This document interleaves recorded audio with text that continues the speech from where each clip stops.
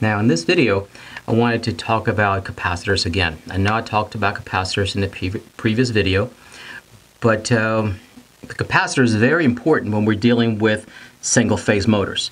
We know that on a single-phase motor, we're going to have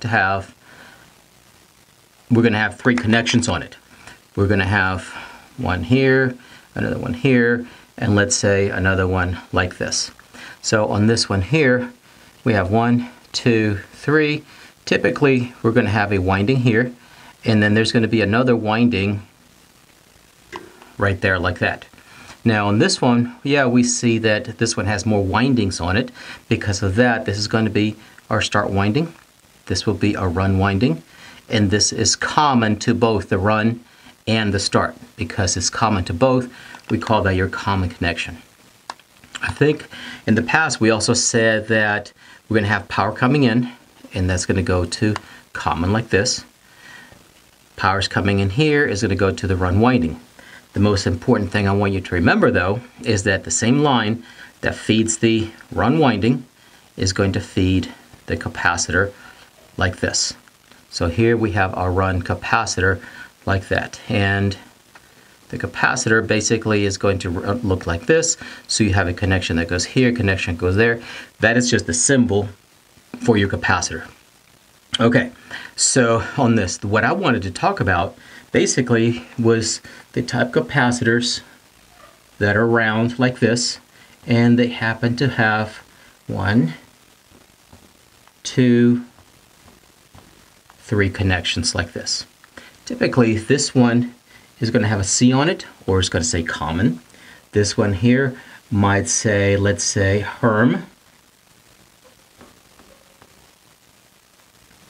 And this one here will probably say fan on it. So what happens with this is basically is 2 capacitors in one. We have 2 capacitors. So in here, we've got the capacitor like this, and this might say something like 5 plus 35 UF. Well, that's 5 plus 35 microfarads. That's not really a U, that's supposed to be an M. But they've just gotten used to putting a U in there, and that's for microfarads. This is telling me that inside here, we're going to have a capacitor like this that's going to come and feed this. Then we're going to have a capacitor here that's going to come and feed this one like this. So we have this one here that's going to be 5, and this one here is going to be, like we said before, 35 microfarads like this. So now that's where the 5 and the 35 microfarads come into play. If you get to the job site, and let's say one of these is bad, let's say that 5 microfarads, that side is bad because you took your capacitor tester and you tested from common to fan, and let's say you've got 1. Or let's say you've got open, there's nothing there. Well, that tells me that this capacitor right here is bad, or this side of it is bad. This one is good, but that side of it is bad. So now you have a choice. You have several choices here. One would be to go and see if you have one of these in your truck at 35 plus 5, and also check the voltage. Let's say the voltage happens to be 370 VAC, volts alternating current. Or, so in other words, you check it to see if you have a 5 plus 35 microfarad capacitor, or you can see if you have a 5 microfarad capacitor only, or if you have a 35 plus a 5 microfarad capacitor. So with this, you're going to have this choice that you're going to have to make. How can you get this air conditioner to work? So let's take a look at this now. What are we going to do? The easiest way to do would be to, and now, our choice is to this line that's feeding the common right here, that line that's feeding the common, we can split this up and run it to a capacitor like this. Let's say, for example, this could be my, in this case, 35 microfarad capacitor. So this will be going to the hermetic compressor. like they said here, hermetic compressor. And then the same one here, we're going to go to the other capacitor here, and this one it will be our 5 microfarad capacitor, and then this one will be going to our fan right there. So now this is one choice that we have. So the same line up here that's feeding the 2 capacitors that are inside of this capacitor, we're going to take that line, split it up, and feed the 2 capacitors right here. Then this one, the 5 microfarad will go to the fan, and then the 35 will go to the compressor, or where it used to say Herm, like this.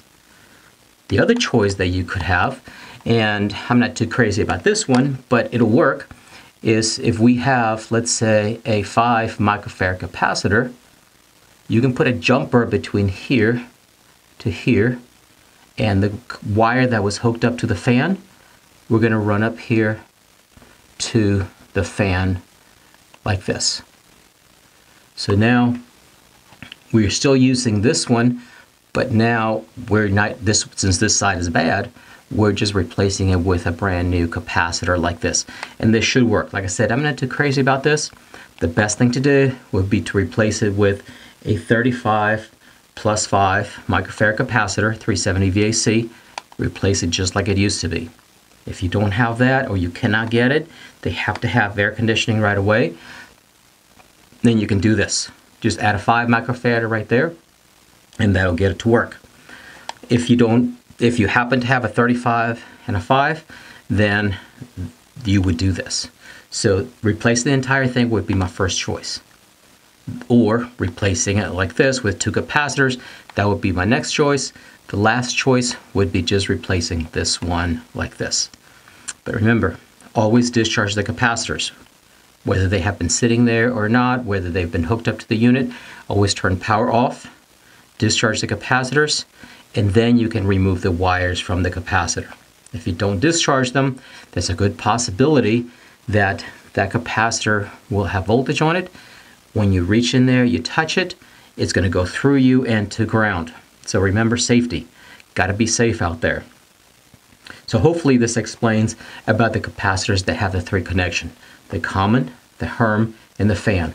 Common because that's feeding the 2 capacitors that are inside. Herm because that goes to the hermetic compressor. And then fan because that goes to the condenser fan motor. Hopefully this helped. Again, my name is Julio, Aircon Academy. Please visit my website. Follow me on Facebook and subscribe to my channel on YouTube. If you have any suggestions, please send them to me and I'll try to get those videos online for you. All right, thank you.